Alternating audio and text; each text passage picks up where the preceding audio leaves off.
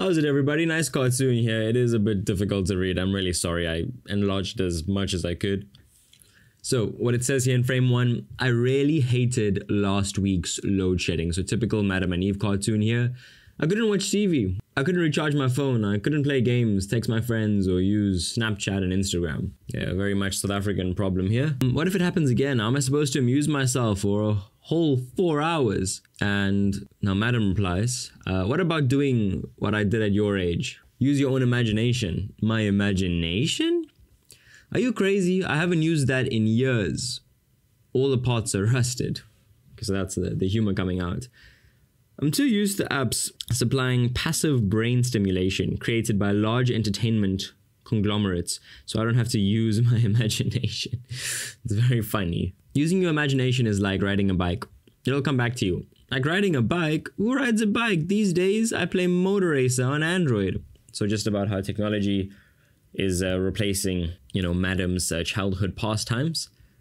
And her daughter is part of this whole new tech age. And Madam's like, oh, just give it a try. When I was your age, I was doing all of that. And Eve is like, nope, I can't do this. Like, I need tech. I need all of this stuff. Okay, fine, I'll try. Gasp. Anything coming? Yet? Nope. Wait, it's working. I've rebooted my imagination. So something to do with tech.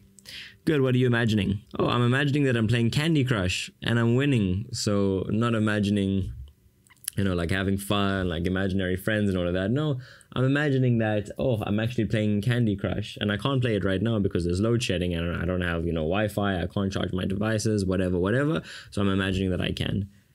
And then Madam's like, yeah, it's hopeless. It's a lost cause. So yeah, that is the humor and everything. Not very funny, very dry humor, but yeah, just a more like social contemporary kind of issue here.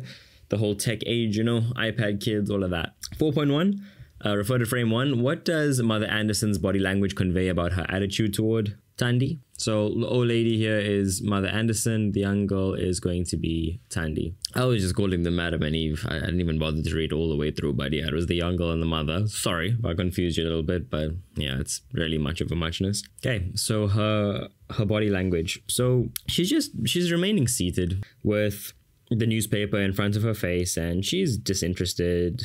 She's very nonchalant, quite uninterested of Thandi's whole ordeal. Oh no, there's load shedding. Okay, yeah, I feel your pain. So bad, so bad. So she doesn't really care, she's rather uninterested here.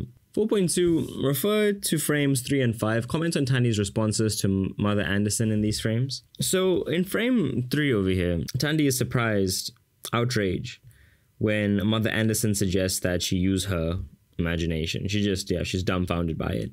In frame 5, she asserts that she does not need to use her imagination, as the apps designed by large companies, they actually do it for her. Like, I don't need to use my own brain power. Like, they just do it for me now, the age of information. And Thandi's she's completely oblivious to the power of imagination, preferring the conditioning of the entertainment app. And 4.3, discuss how humor is created in frame 10. So if we just look at frame 10 here, there is some kind of humor. Now the humor is conveyed here when Mother Anderson thinks she has convinced Thandi to use her imagination. Only to find that in the last frame, that ironically, Thandi's imagination is being used to cope with her technology addiction. And as you can see here, Mother Anderson, oh, it's hopeless. She appears to be defeated.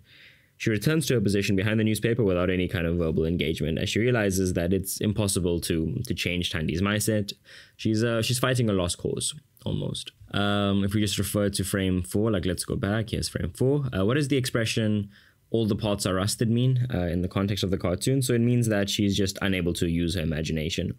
Like, her imagination is in a state of disuse, it's corroding. Yeah, she hasn't used it in a really long time. And 4.5, the word apps, Android, and rebooted. These are examples of, it's not an acronym, okay? It's not a short form for everything. Could be jargon, not a colloquialism, it's not slang, it's not a malapropism, like specific ocean. No, it's gonna be jargon.